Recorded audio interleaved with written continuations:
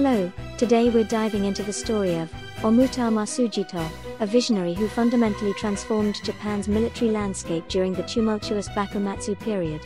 Born in 1824 in Choshu, Ōmura was a pioneer who envisioned a modernized, Western-influenced Japanese army. His passionate study of Western military tactics and unwavering dedication led to the founding of the Imperial Japanese Army, mirroring the French military's structure.